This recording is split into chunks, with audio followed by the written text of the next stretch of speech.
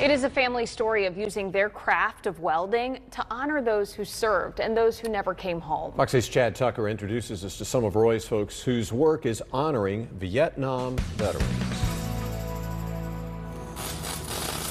Grew up in welding shop, and anytime I got in trouble, that was my punishment. I'd have to weld.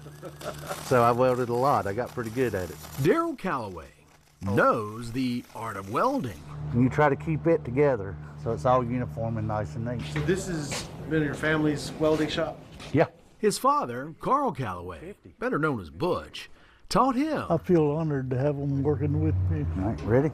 And Daryl taught his sons. Yeah, I mean, it's an art that's taught from generation to generation. Now, the welding that my father did is different from the welding that I do. And I see my sons gravitating to a different type of steel work than I do. And that's fine. The art has taken him all over, including movie sets like Titanic. But yeah, it's took me to Mexico, all over the United States. It's took me a lot of places and paid good money.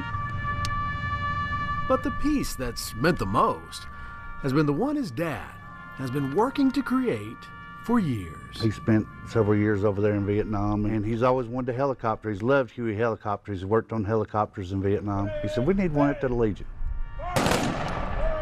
As a Vietnam veteran, Butch Calloway thought the American Legion Post 290, named after his uncle, Carl Calloway, would be the perfect place for it. Kids getting excited seeing that helicopter in the air, and their parents having the opportunity to say, this is what this helicopter did. This is what it was for.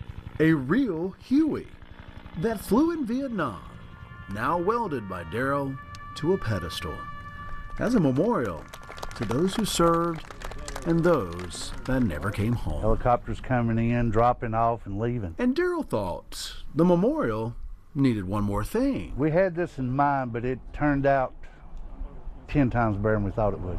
A place to rest. That's what I tell my sons. I said, when you're building it, in King, build it because you know generations after you're going to see it. Looking for Roy's folks. So it's one thing to read history in a book, but it's another thing to see a helicopter and get to explain history in real life. Chad Tucker. It meant a whole lot. Fox 8 News. Yeah, that whole place, the helicopter, the bench, everything, my history's tied into it. It's pretty important to us. Thank you very much, and God bless you all. God bless America.